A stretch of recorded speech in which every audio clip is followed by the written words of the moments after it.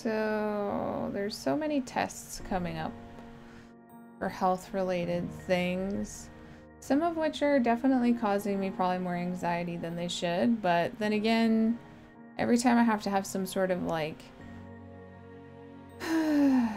you know, surgery-based thing or like a contrast dye-based thing, there's always some sort of issue. Like even barium has caused allergic like responses in my body, and barium is inert.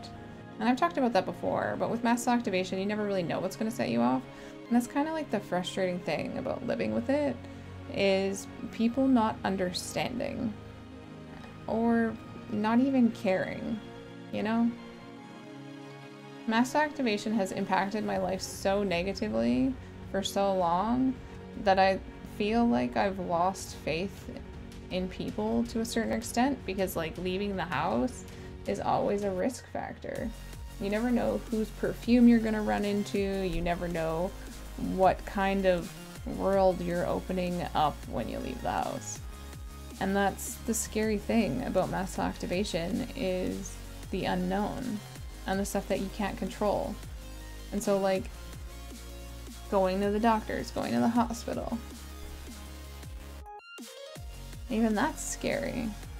And yes, I know a lot of people are scared of the hospital, but like when you're going there for them to do a test on you and there's like a chance of having an adverse reaction to something, you have to pre-medicate, and then the pre-medication protocol is like pretty hefty in order to like protect you from having an adverse reaction. And through that process, you realize how serious your disease is, right? And looking back, when I've had stuff done and I didn't have the pre-medication protocol, those instances of going into shock were so scary. Having doctors tell me they didn't know what to do, they couldn't help me. Like, what do you do when someone starts like convulsing because they're going into shock, but that's not like the normal way that someone goes into shock, right? Like your body's jerking around and they're like, I've never seen this before. And it's like, you've obviously not dealt with a lot of people with hyperadrenergic POTS and mast cell activation, right? Like the two together, it's horrific. It's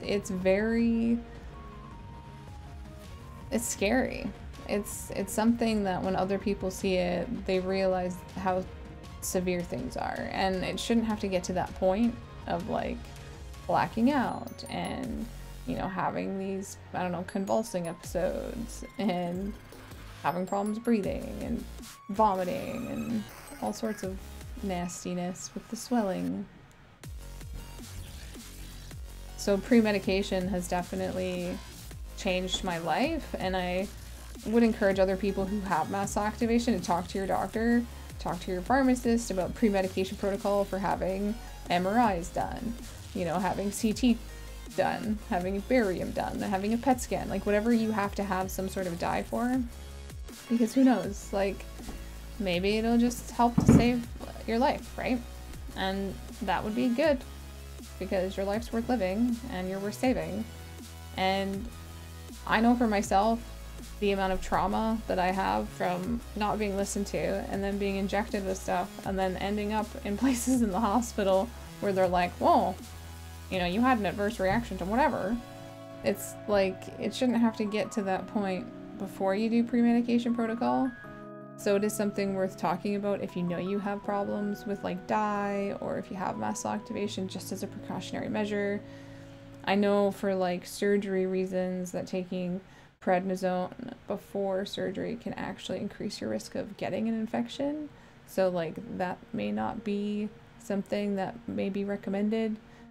Also talk to your doctor. I'm not a doctor, I'm a patient living with rare disease, and I'm just sharing my experiences here as a disclaimer.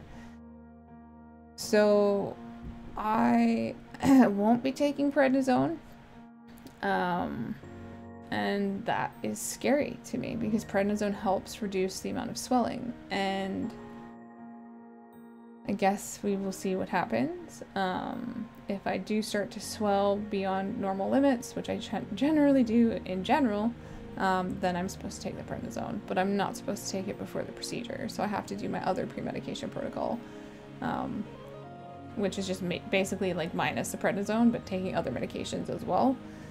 So I will be doing that. I do have anxiety and I can't seem to get rid of it. My brain is going 101 miles an hour with like all of the bad things that could happen, but it's not going to help me to focus on those. So I'm going to try to busy myself today and do something positive to help myself get out of that mindset, and also keep looking forward to the future, because I want to be here tomorrow. I want to be here the next day. I want to make a difference, and I can't do that if I allow this disease to end me, and I will not allow that.